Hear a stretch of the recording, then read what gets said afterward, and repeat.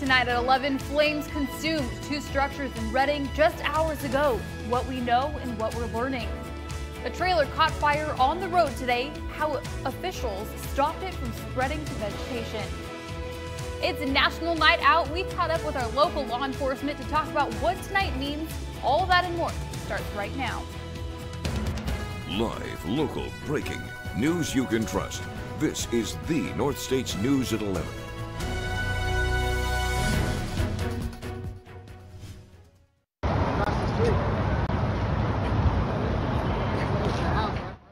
We have an update on the structure fire that broke out just hours ago in Shasta County. According to the Reading Fire Department, two structures were involved off of Grove Street near the Shell gas station and the Kia dealership. Fire officials extinguished the flames at around 5:30 this evening. No word yet on what caused the fire. Good evening. Welcome to the North States News at 11. I'm Ariana Martinez. We start in Tehama County, where we've learned the 5 names of the people, including a pregnant woman, who were killed in a crash on Interstate 5 in Corning on Saturday. The crash happened near Liberal Avenue when a car crashed the median and hit a pickup truck head-on. The driver of the truck was killed, 52-year-old Randall Schreifer of Morgan Hill, a former San Jose police captain. His passenger survived, but with major injuries. All 4 people in the Infiniti died. They're 46-year-old Sean Christian, 47-year-old Thomas Bruce, 36-year-old Patty Larson, and her unborn baby, along with an 8-year-old girl. The Highway Patrol says none of the 4 in the car were wearing seatbelts. In Placer County, traffic was held up in Auburn after a small trailer caught fire this morning. According to CAL FIRE, this happened on Interstate 80. The U-Haul caught fire, spreading to nearby vegetation. Luckily, firefighters were able to stop forward progress. No injuries were reported. And now let's head to the Weather Center with First Alert meteorologist Brian Schofield. Brian, we want to see that moon. Tell us more about it. Are we getting a little too excited about May? Later on, we're going to explain why you should be excited about it, because what does it mean to you, right? It will mean something when we get done with it. Yes. Good enough? All right, let's take a look. Let's see what's brewing. That is a full moon tonight, but it's so much more. A moon and more. We'll get to that. 81 degrees, very nice temperature right now. We've been blessed with temperatures below normal, and they stay below normal, and we even turn them down a little bit more below normal for tomorrow. But today, below normal again, obviously, but by a degree. We're going to take this down a few more degrees. We're not done. 90 Mount Shasta, 99 Red Bluff, 99 for Reading. Lower 90s again for Chico, just nice to see. 96 in Corning, that was the warm spot along with Oroville. And of course, wind, not really a big deal for tonight. We maybe have another day of those stronger breezes, but I'll tell you, then they'll come to an end. There's your thunderstorm activity. We're kind of on storm watch, and I say that because we're talking about maybe some dry lightning, and that's always a danger. So that's definitely part of our weather headlines, and this is how it goes. The highs, yeah, you bet they're dropping. Breezes, oh, they're going to be stopping, and those storms will be popping. Is that too much? We'll have that for you coming up in your First Alert forecast.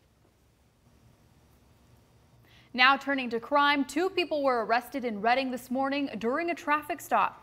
According to the Reading Police Department, a Chevy Silverado reportedly ran a stop sign at Hartnell and Alta Mesa Drive about 9 this morning. Officers say they saw what looked like a gun between the driver's seat and center console.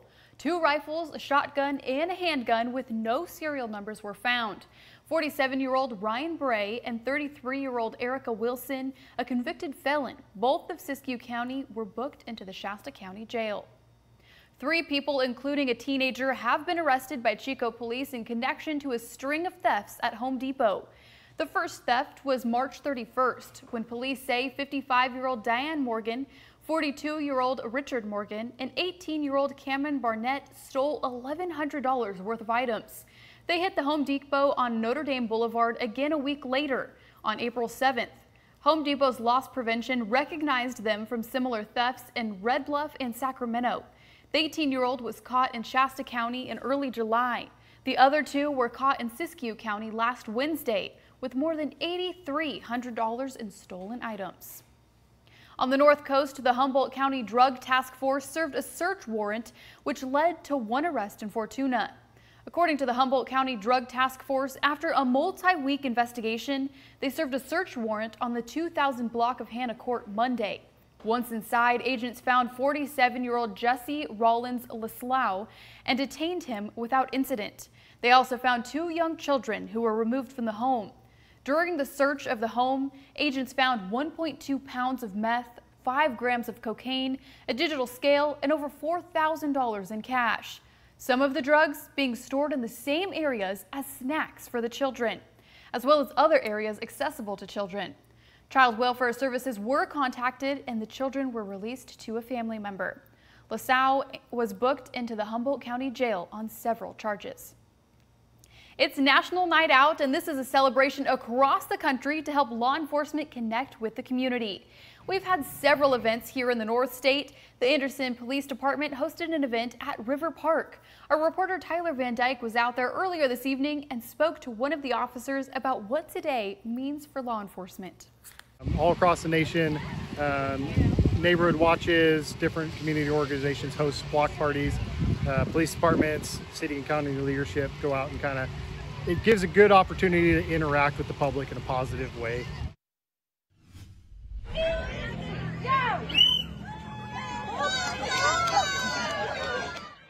We weren't the only ones having fun in Shasta County. In Siskiyou County, CHP officers went head-to-head in a tug-of-war earlier this evening. Look at those kids. They're just so strong.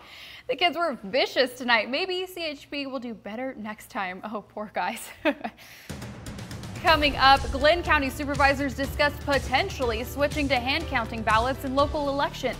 We have the full story in just a few minutes. But first, here's a live look at Redding from our Hasselrud Lost Sky Cam. Just so beautiful, that light shining off of the bay. This is your North States News. President Donald Trump has been indicted on 4 counts for his efforts to overturn the 2020 election results. They include conspiracy to defraud the United States. The charges come from special counsel Jack Smith's office more than 2.5 years after the January 6th Capitol insurrection. The former president has now been indicted in 3 different investigations since leaving the White House. He took to social media to talk about his situation.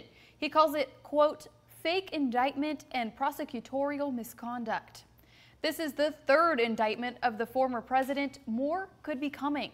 He was first indicted in March on New York State charges related to a hush money payment to an adult film star in 2016, where he faces 34 counts of falsifying business records.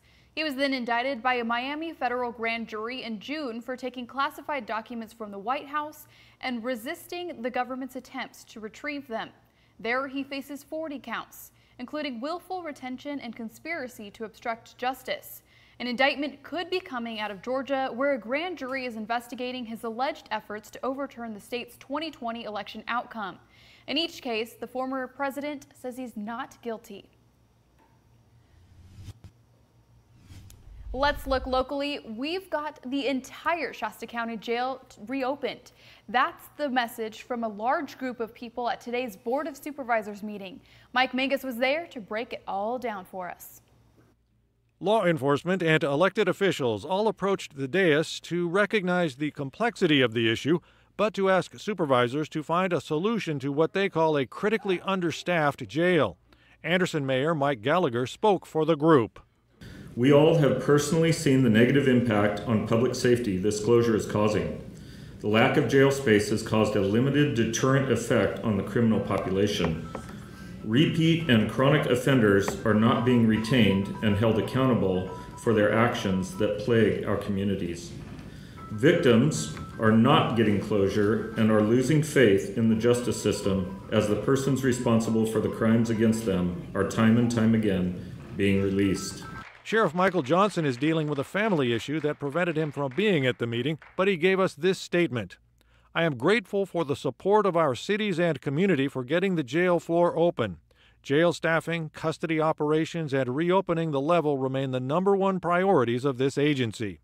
Our command staff has worked tirelessly putting forth staffing proposals, launching multi-state recruitment efforts, working on internal morale, working conditions, and offering hiring incentives. We routinely put different ideas in place to overcome our situation. We have hired 45 employees at the jail and lost 48 over roughly the last year and a half. The retention percentages are staggering. Timely and not calculated, is the support that came forward to the Board of Supervisors today. We have been working on yet another staffing proposal to bring forward to the Board of Supervisors. We have been in close contact with the Board of Supervisors and working together to come up with a plan. Our newest effort comes after research and exampled by other successful county jail models. That proposal is tentatively scheduled to be agendized for August 15, 2023. I understand today the Board of Supervisors respectfully tabled that plan until my personal matter could be realized. I am grateful for their consideration. The board voted to bring the jail situation back for discussion as soon as possible. Like their neighbors to the north in Shasta County, Glenn County supervisors discussed potentially switching to hand counting ballots in local elections today. Just months after Shasta County's controversial move to get rid of Dominion voting machines, some Glenn County residents are urging their supervisors to do the same. The Glenn County Freedom Coalition hopes to eliminate voting machines and, quote, clean up voter rolls to reduce fraud. Residents and supervisors were concerned about AB 969. A bill currently in committee that would prevent counties over 1,000 people from hand counting ballots. As far as making the change from any system right now, I really want to see what finally happens with this AB 969. I don't want us to spend a bunch of money, go in a certain direction, and then all of a sudden the state law says we can't. Even if we take the most stringent steps, we're still turning it over to the state of California.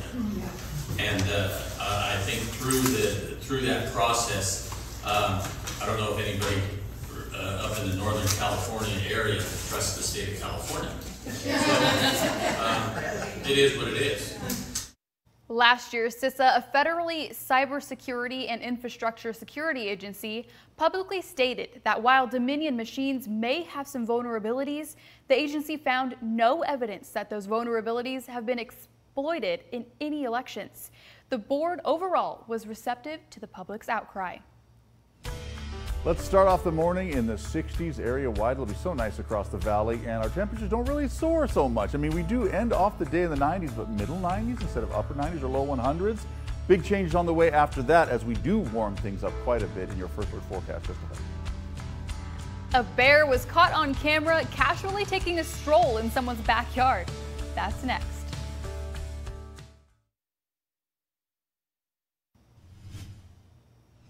It's time to chime. This is a picture of tonight's supermoon. This was submitted by Julie Pontani. Thank you, Julie, for sending that in. Brian Schofield is in the Weather Center with more information on the Moon Sturgeon supermoon. Hey, Brian. Yeah. Why should you care about this, right? Well, let's talk about these supermoons. Supermoons, you notice I said plural there? I want to throw something in here. Okay, so we're in August. We're getting 2 full moons in August. Right? That's pretty cool. The first one, which you're experiencing tonight, sturgeon moon. Second one is a blue moon.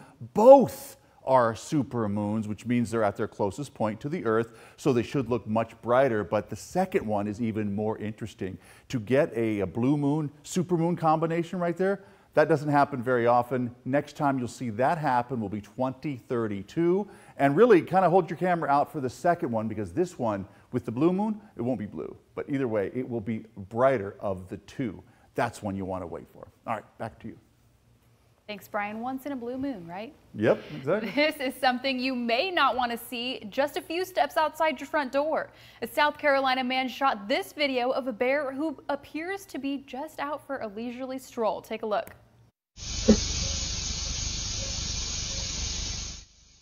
Martin Bishop says he's heard about a bear sighting in the past weeks. Even though he's seen deer, turkeys, and red foxes in his yard, he still didn't expect to see a bear. Part of the reason the bear stopped by might be because his house backs up to a river.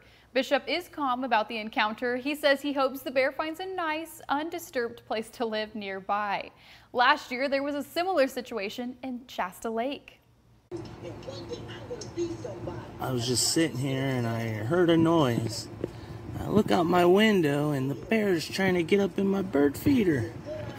This is video submitted by Luke Martinez on Chime In last year. As we can see, a black bear was spotted roaming his yard in the city of Shasta Lake. The bear was seen drinking water on the property before getting scared off and running away. This is a great reminder to take precautions in the more rural areas of the North State. Also to send us all of your pictures and videos on Chime In. Now let's head to First Alert meteorologist Brian Schofield in the Weather Center for a look at our weather. Brian, it's been pretty quiet weather-wise, just a little hot. Are there any chances for storms? Yes, actually we're going to talk more about that because whereas we're not going to get widespread storms, some isolated ones with lightning, yeah, we're going to talk about, that's always a fire danger. So I'm focusing so much on the moon. That's amore, right? Is it hitting your eye like a big pizza pie? No, okay, anyway. Upper 70s right now. Very nice right now. I mean, so pleasant. Shingletown, look at those 60s right there. That's just beyond belief. For summer, a summertime, that's not your overnight low. It's spectacular, although nice numbers.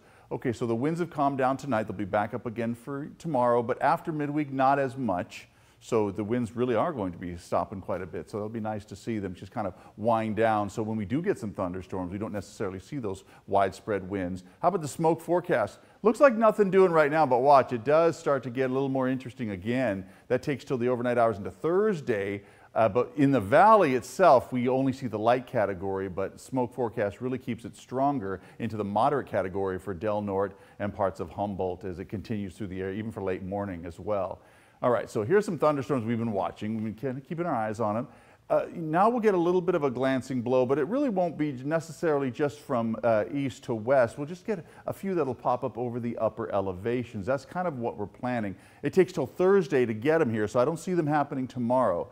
But I do see some moisture sliding in just enough lift to really get them going. I'll show you what that means. Precision cast right there. Nothing tomorrow. We saw some higher thin clouds today, some mid-level clouds looking good, but here we go, right about there. See, that doesn't look like much. You're going, Brian, why are we even talking about them? It's those dry lightning strikes that we're concerned about. That's why we're talking about them. But it doesn't look like much rain with them. That's the problem. Modoc County as well. Siskiyou, obviously, parts of Trinity County, the Trinity Alps as well, you folks there. Keep that in mind that we'll be watching kind of on storm alert. Certainly will give you the first alert if something happens, but after that we don't see anything happening. As if anything, it's all the coast that gets all the cloud cover and all the moisture there. So along the coast, because we haven't had much of an offshore flow, the temperatures have been about the same. A little warmer this weekend, but everyone warms up this weekend. For tonight, those are some nice numbers there. 40s for the upper elevations and 50s Shingletown. You're in the 60s now. 63 Red Bluff, 63 Oroville overnight. Nice. Do a quick round robin of these temperatures. Middle 80s, even some upper 80s to right around 90, but most places will sit just below that 90-degree mark, and that's what we saw. Plenty of 90s today, middle 90s across the board as well, so not bad at all. Give you the next 7 days, and you'll see that we bumped up the numbers from middle 90s, which is just spectacular for summer, to right there, 108. Our apex of heat certainly will be Sunday for most areas. You can see right there, we'll drop it a little bit by early next week, but it'll still be warm. So wrapped around the weekend, we've got the warmest temperatures we've had in a week and a half, but they're not 113s, and we're okay with that. I'll tell you that. So middle 60s pop up, and of course those lower 70s through the weekend. So of course the weekend has lots of sunshine and lots of warmth. Back to you.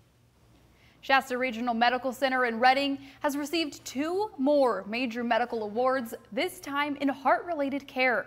SRMC was given a bronze award by the American Heart Association, along with being certified again as a chest pain center by the American College of Cardiology. These accreditations are huge milestones for any hospital, but are difficult to maintain from year to year. For a local community hospital like Shasta Regional, these awards help prove their status as a top care facility in our region. This community is, we have an aging population, we have a lot of diabetes here, there's a lot of heart disease, there's a lot of peripheral vascular disease as well. And so you want to be cognizant of that, get in, get screened. Every year we're going to be offering community education, we're going to be continuing to meeting, we're going to continue to go over our metrics to make sure we're the best. Fetch says 80% of people in Shasta County live closer to Shasta Regional than to Mercy Hospital. So it's important for their hospital to be ready and recognized for the vast work they do. Jessica says their team's response to any possible heart problem is quick and thorough because time is muscle. Shasta Regional will maintain their latest accreditation as a chest pain center through 2026. The Redding Rancheria is hosting its annual health fair tomorrow.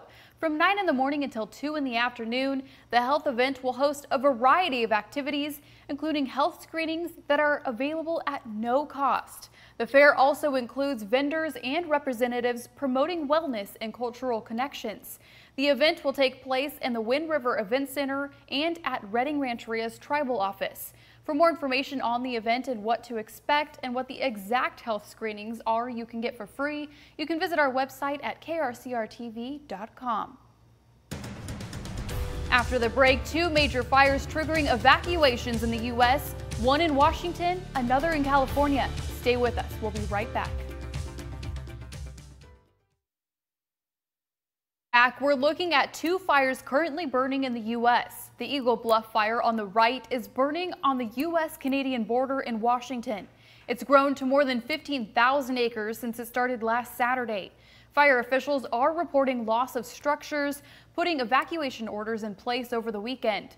It's currently 10% contained.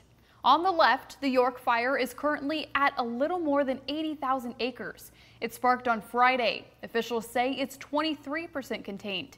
Today, firefighters got a little bit of relief. This morning, there was heavy downpour in San Bernardino County, which helped crews make progress. Both are vegetation fires. Authorities are saying they are moving at a fast rate of speed. This is making working conditions especially hard for the firefighters on the ground. Evacuation orders are forcing people out of their homes. Reporter Mike Valero spoke to residents near the fire. Furious flames scorching the earth, spewing thick, toxic smoke, creating an apocalyptic-like landscape along the U.S.-Canada border in Washington. You could actually feel the heat from it, across the lake. And we also could hear the roar from the fire at one point, too, as it would hit the bigger clumps of trees. The raging flames of the Eagle Bluff fire threatening properties and triggering evacuations. The first priority is always human life and safety. It's impressive, it's scary, but it's fascinating to watch how fast it moves, and then how you'll be watching it, and then about 100 meters ahead, a spark will happen and another tree will go up, and then the main bulk of the fire catches up to that, and it was moving so fast north. It's a similar situation on the California-Nevada border. There's a haze, nothing, you can't see ahead. You can't see the mountain. With people fleeing the flames of the York fire. We've got all of our animals that we could take with us. Some of them we had to turn loose, the cattle, and the sheep. Forceful winds are fueling the fires, the extreme weather creating extremely dangerous conditions, spawning a vortex of flames and smoke. People's lives are, at stake, the people fighting the fires. It's a hazard. Fire and wind is not mixed. In Los Angeles, I'm Mike Valerio. The York fire is also threatening thousands of trees in southwest California. Thousands of Joshua trees are expected to be lost to the wildfire. The Joshua plants grow only 1 to 3 inches a year. According to the California director of the Western Watershed Project, it's an organization that works to protect and restore watersheds on this side of the country. It will take a lifetime to get those mature, big Joshua tree forests back. Some are fire resistant, and if the flames are not too hot, they will stump sprout or they will reseed. This is pretty devastating. It will grow back, but it might take decades to see this desert come back. The fire is also threatening the Joshua trees in Nevada. In the meantime, the fire continues to burn.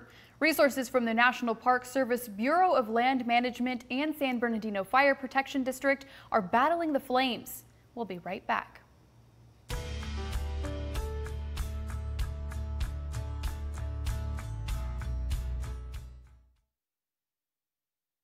Oh, those goats. They got a lot of airtime this time of year. We have them all over the North State. This is in Glendale. This city has 300 goats, environmentally friendly firefighters, you can call them that. They're low maintenance alternative to herbicides and heavy machinery. The wet weather last winter has proved plenty for them to eat. I love those stories. Good stuff. Yes. Oh, it's my turn? You're just done. I'm done, Brian. Anyway, temperatures dropping, then they're back up again. Back to you. Thank you so much for joining us this evening. Have a great night, North State.